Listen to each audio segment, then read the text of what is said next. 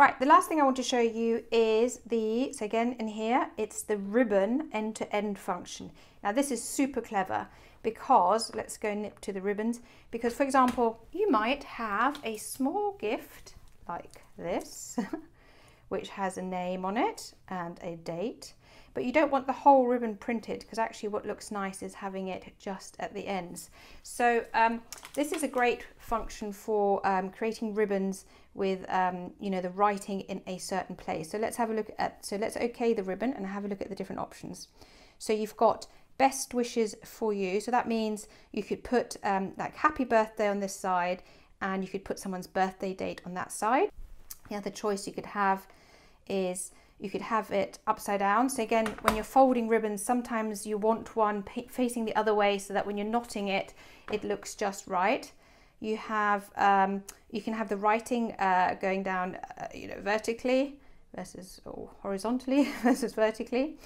You can have something repeating, but the one I like best is this double, you know, where you can put two different things on either end, and I'm going to show you that. I mean, sorry, this one is just repeating the same on both ends.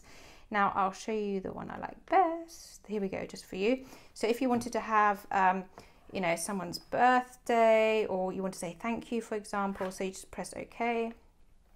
It asks you for text one. Here I've got someone's name because we were doing a little project earlier on, Daisy and John. Let's put thank you there.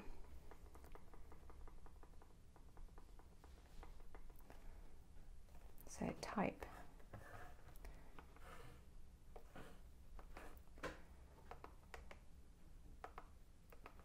Thank you, and a space.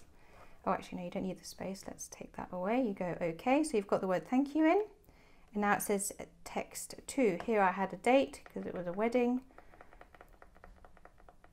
but you can use, let's get rid of that. Let's say have someone's name like the teacher. So you go Miss, and then space, you say Jones. So that would be a cute little teacher's gift. Okay, so you've got the two ends, okay. Then it tells you what length. So this is kind of the standard default. You can fiddle with it again. You might want to practice tying something up, seeing how much that ribbon took, and then adding enough for the writing on either end. I'm going to just quickly preview it. Oh, sorry, say okay. Then a quick preview. So obviously you can now scroll for ages. I don't need to, but just so you can see it. And then I'm going to say, okay, print. Now I've actually changed the cartridge in here. Here's a ribbon now. Oh, here we go. There it is. It says thank you. And then I'm going to cut it. And it says thank you, Miss Jones. Now, probably actually a little bit short to tie a bow, but you can see the principle of this, that when you then tie it, or you could just glue it like this, that would look quite sweet. But this is where the reverse thing comes into it.